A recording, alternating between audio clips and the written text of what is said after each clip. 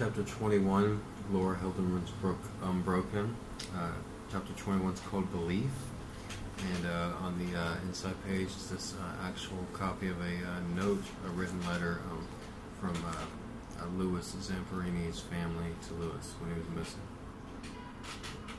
Behind Torrance High School stood a huddle of trees. On many evenings, the months after her brother went missing, Sylvia Zamperini Flammer, his little sister, would drive to school, turn her car under the trees and park there, then sit in the quiet and the dimness alone.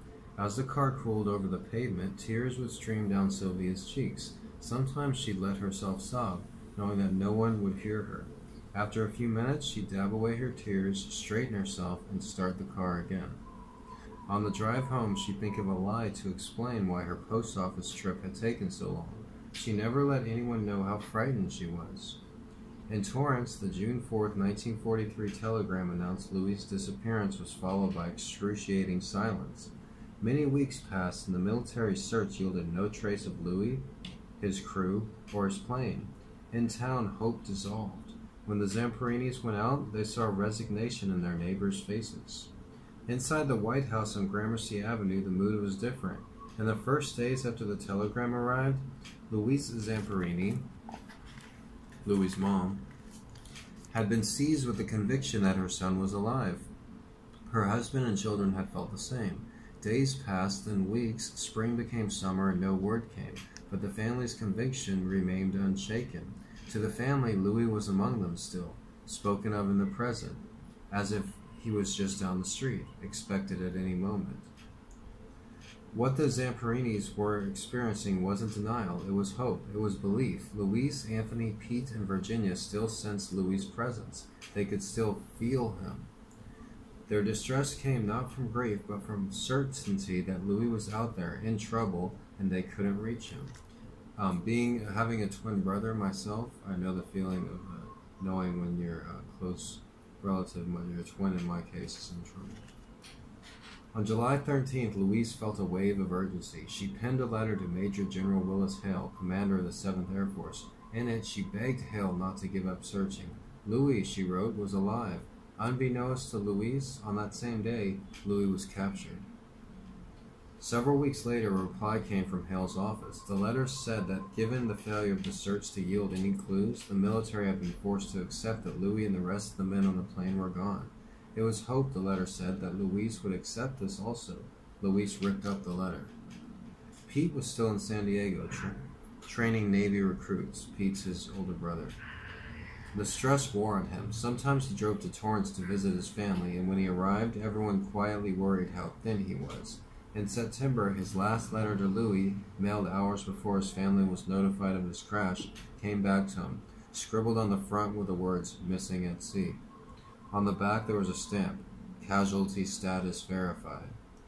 The photograph of Pete was still sealed in the envelope. Stop it!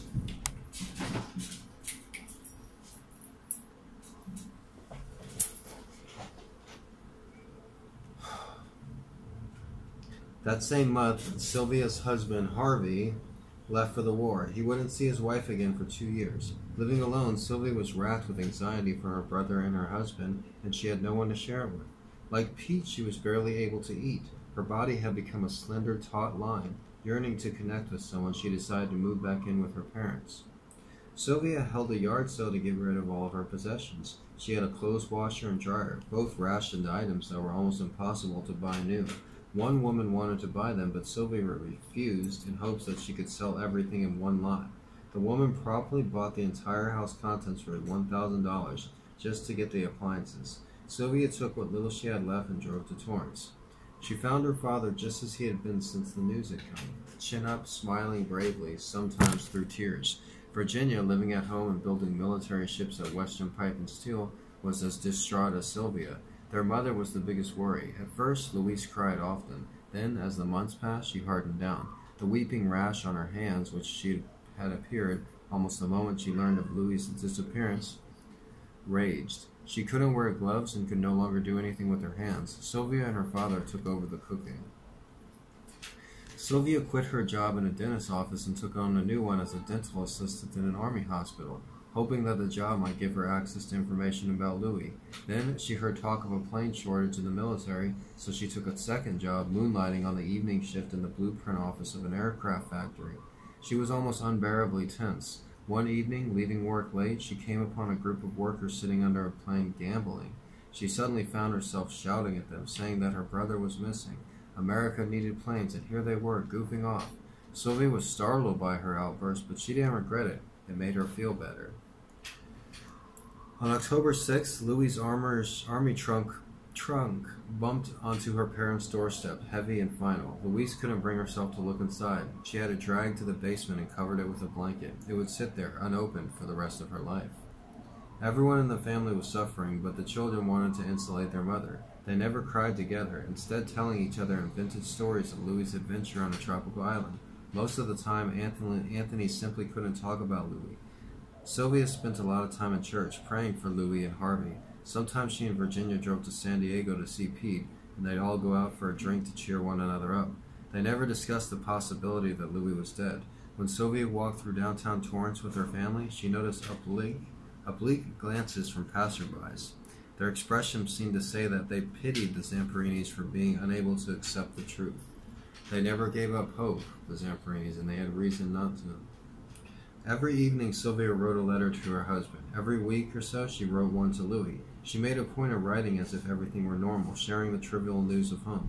She added an address for Harvey. For Louis, she had nothing, so she addressed the letters to the Red Cross. She'd tell her mother that she was mailing letters, get in the car, drive to the post office, and drop the letters in the box.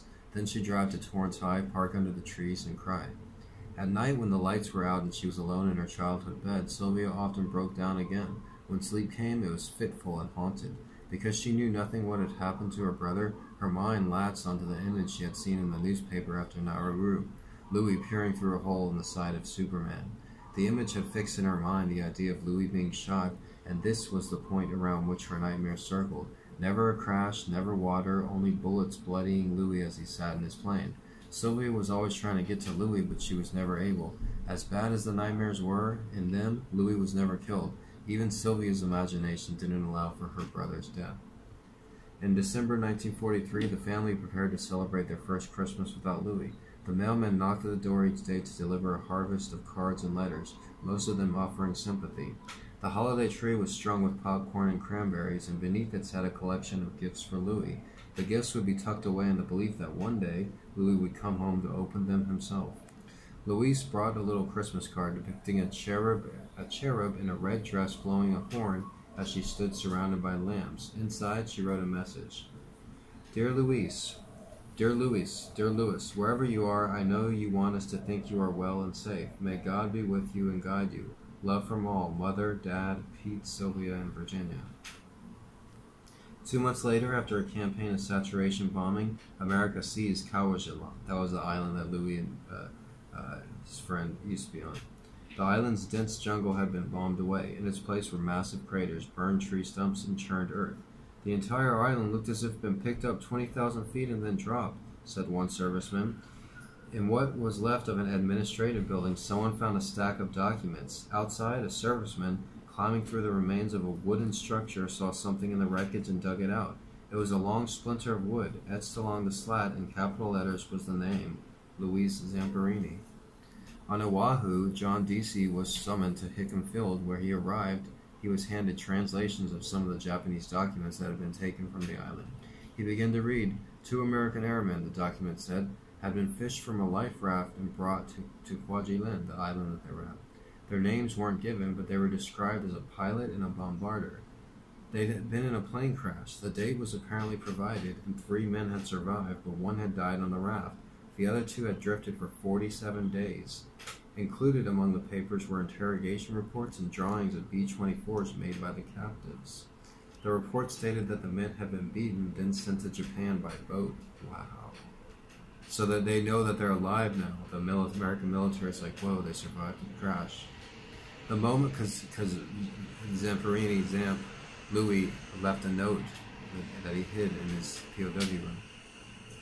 The moment that Deasy read the report, he knew who the men were. Deasy had been long at war, and the experience had ground away his emotions. But this revelation broke through. Phillips and Zamperini had survived their crash.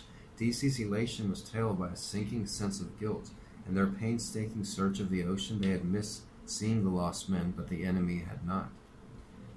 I was happy to have found them, DC recalled, but the next thing is, where the hell are they? If the report of their transport in Japan was correct, it still didn't mean that they had gotten there alive or they had survived whatever lay in store for them. The military now knew with fair amount of certainty that everyone who had gone up in the Green Hornet, with the exception of Zamperini and Phillips, was dead. Apparently because of the sketchiness of the reports and the fact that Louise and Phil's fates were still unknown, the families of the dead and the two still missing weren't notified. Like the Zamperinis, the Phillips had been largely in the dark since Alan had disappeared. Alan's father was at Camp Pickett in Virginia. His mother, Kelsey, rattled around in her empty house in Princeton, Indiana.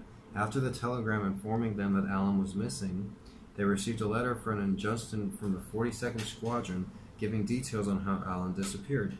The adjutant wrote with a tone of finality, speaking of your hour of grief, noting that Alan will always be revered by the members of this organization, and offering to extend myself to you to ease your sorrow.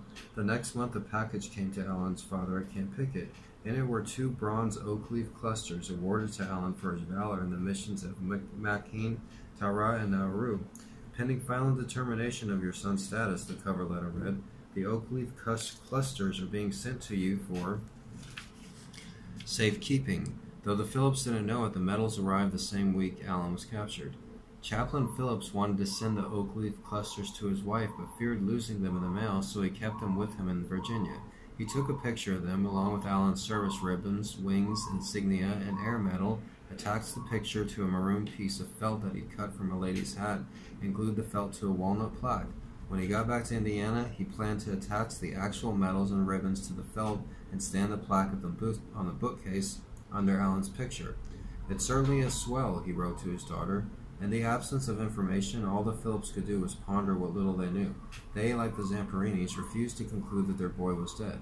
I think I have thought of every conceivable angle to what Alan did, and I have not dismissed any of them from my mind yet, Chaplain Phillips wrote to his daughter in August. So many things could be true about it all that they built up me a feeling of confidence that will not be shaken. Someday we are all going to have that reunion we are hoping and waiting for. So his family remained positive too. For C.C. Perry, the news that her fiancé was missing was followed by a letter from her old friend Smitty, one of the pilots who had searched for Green Hornet. In his letter, Smitty told C.C. everything that was known about Alan's disappearance and how dedicated the searches were to finding him. He didn't tell her that he had seen what had probably been the provisions box for the lost plane, floating by itself on the ocean.